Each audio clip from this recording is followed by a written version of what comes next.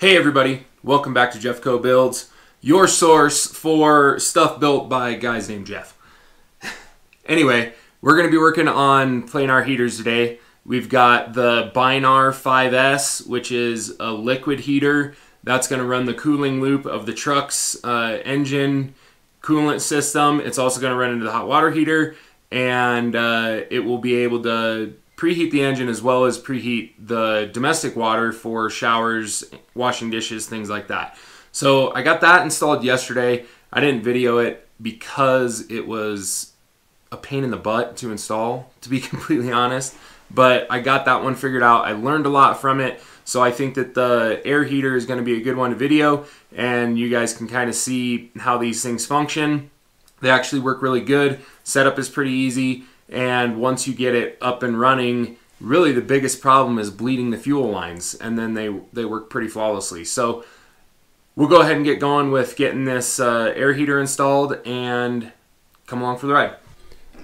So this is the view from the bottom, and you can see I've got the exhaust pipe attached, which just uses a standard hose clamp pretty much. And then this is our fuel line, and over here is our air intake. This cage that's around this thing, which measures about 3.5 inches. This is for passing through a floor that's pretty thick, and it was an accessory that I bought in addition to the heater. So if you're going to floor mount this little plate, this little backer plate, I would highly recommend, because you get all this width to pass through without having any heat transfer into your floor, especially if you're running a combustible floor, which most people are. So what we're doing now is we're pre-plumbing this. We're getting our air intake installed, we're getting our fuel line installed, and we're going to go ahead and get our exhaust finished up before we drop it down through the floor, because this stuff's a lot easier to do when it's upside down facing you like this than it would be sitting under the truck. So I'm going to go ahead and get that done.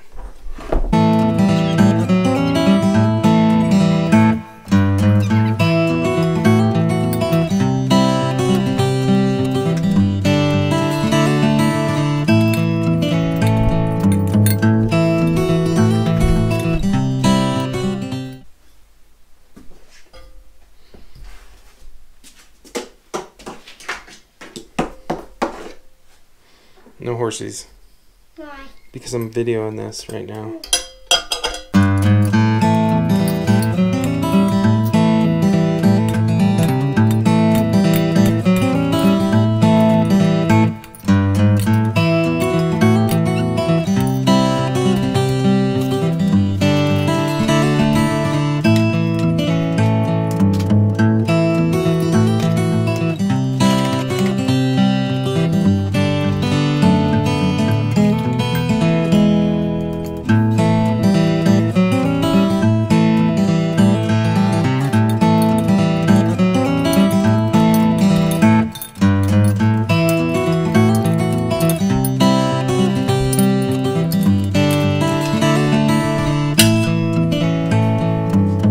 Okay, so now we've got our exhaust line, we've got our air intake, and over here, this little fella, we got our fuel line run.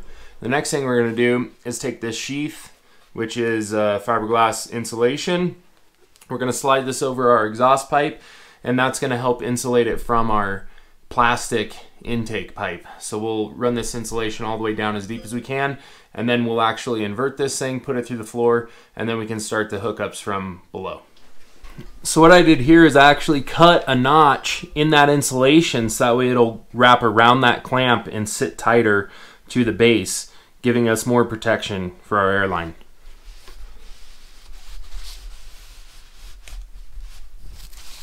Just like that.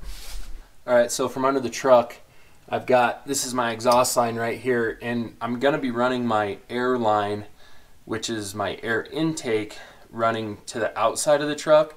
That way I can easily cap it if I'm driving down a really muddy terrain or something and I don't have the heater running. I'd like to be able to cap that so I don't get a bunch of dirt and grit into it. But I think I'm going to run the exhaust back towards under the truck, and I think I can utilize this exhaust hanger right here. Now the reason I'm okay with running it under the truck is because I've already run the Planar heater, and I don't think it's going to be too hot.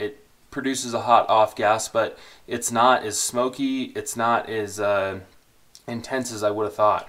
So I think this would be a good location. This was a factory exhaust hanger, and I think I'll hook this guy right here onto this factory exhaust hanger and then plumb him right in, and then I'll probably do a turnout that'll go back down with the grain of the chassis to keep, as you're driving forward, it'll keep stuff from getting Venturi affected right into the exhaust muffler.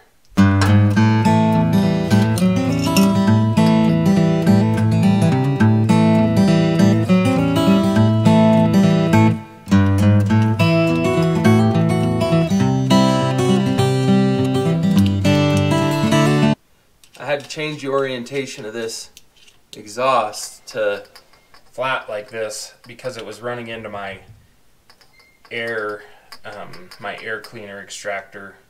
So I went ahead and used one of the supplied angle brackets, and I can mount this thing to the side, but still allows for good flexibility and range of motion.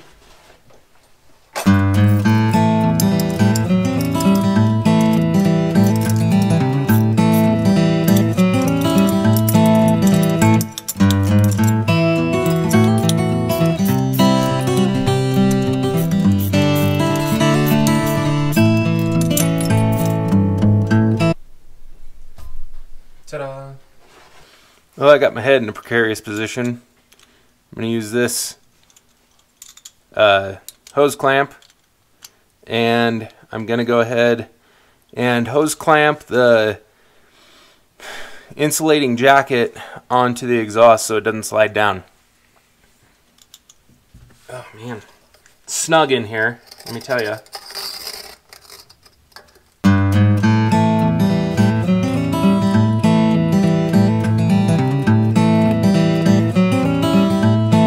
So I'm just putting this right over top of the jacket that we slid on before we dropped the heater in.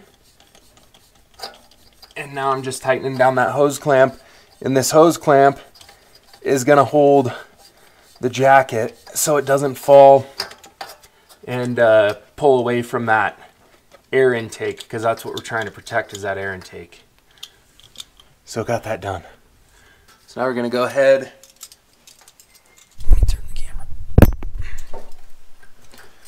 Alright, now the connection for the exhaust itself, which is this guy. Maybe, if it goes on, it's tight. Okay, so that, into there, Shazam.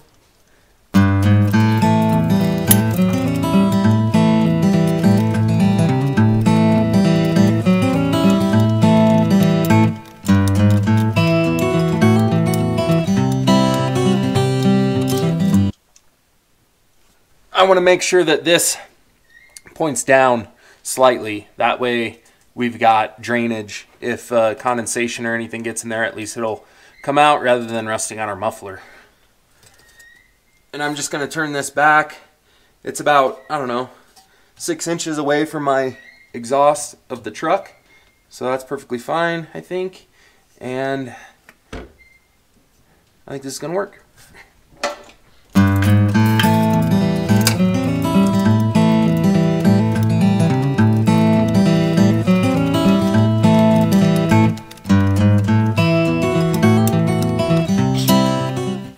Alright, there we go. Exhaust mounted. I threw a little gooseneck in this exhaust here.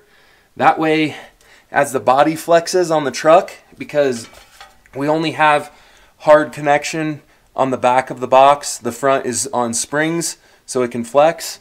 So as this habitat flexes, I've left a couple inches here of extra exhaust pipe that should expand and contract and allow the body to flex without ripping our muffler off.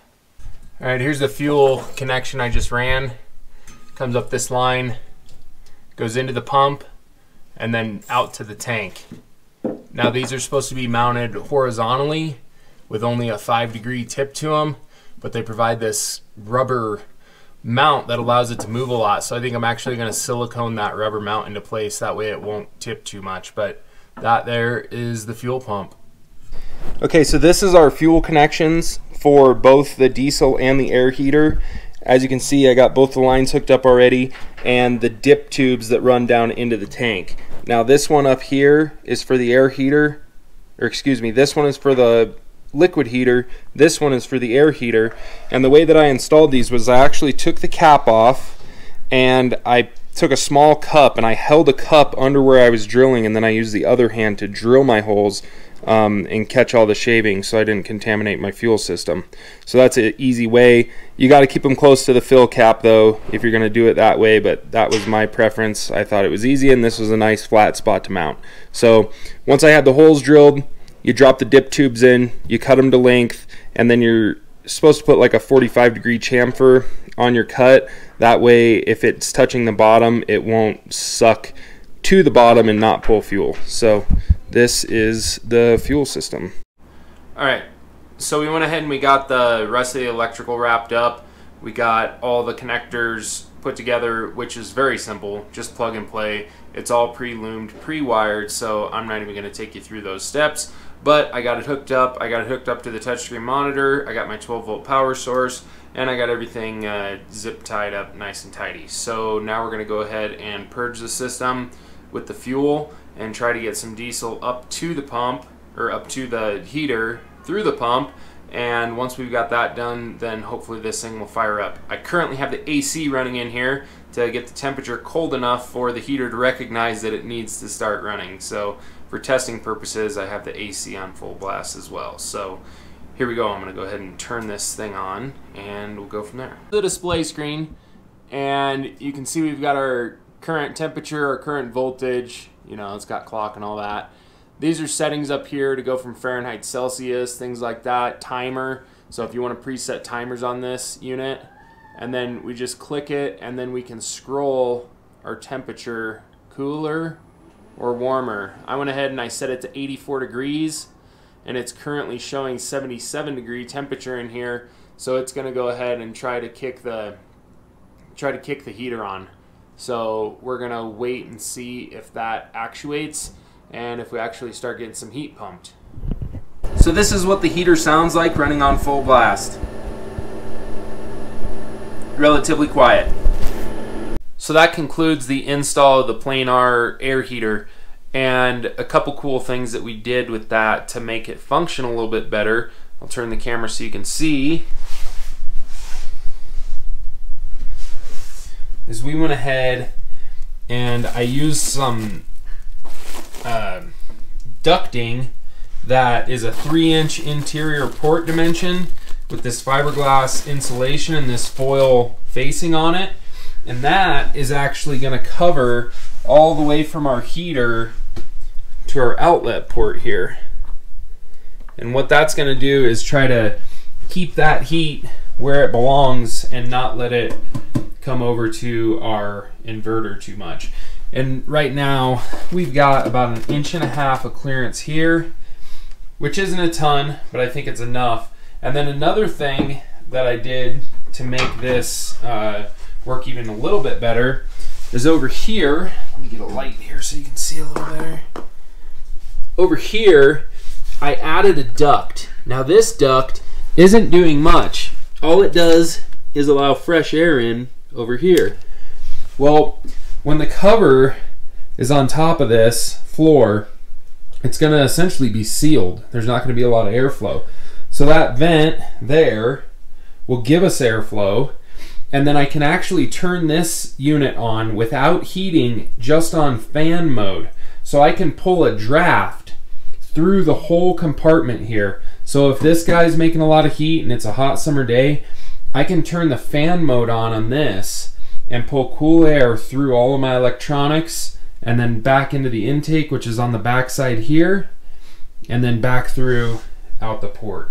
So pretty neat there, and it was a good install. I hope you guys enjoyed it, and that is it for the Planar air heater. Alright, so now for a little bit of bonus content.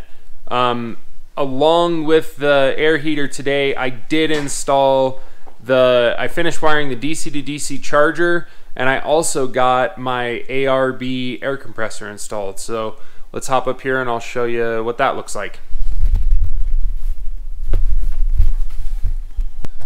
So here's my compressor unit, which I installed inverted under one of the boxes here that are a factory mount with the 1079. And then I've got 3 different things. I've got my 1/4 inch air line, I've got my main power feed in, and then this smaller plug here is actually the switch power. So that comes down and it's loomed in with my Planar heater. So this is my liquid heater. This is the air intake for it. This is the exhaust for it.